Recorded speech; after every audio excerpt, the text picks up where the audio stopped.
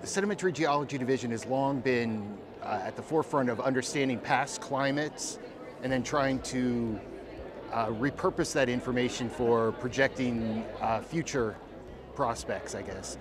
And so innovative techniques like looking at pollen, microbial lipids, isotopes, isotopologs, and looking at big data and machine learning using AI to reinterpret existing data, I think are all innovative ways that people are looking to better understand the Earth's climate system.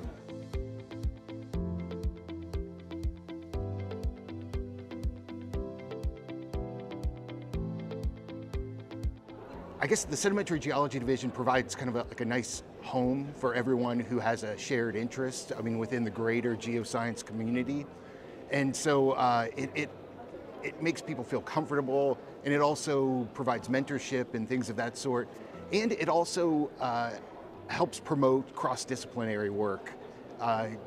People within the Sedimentary Geology Division can help guide you if you have interests that might transcend our division.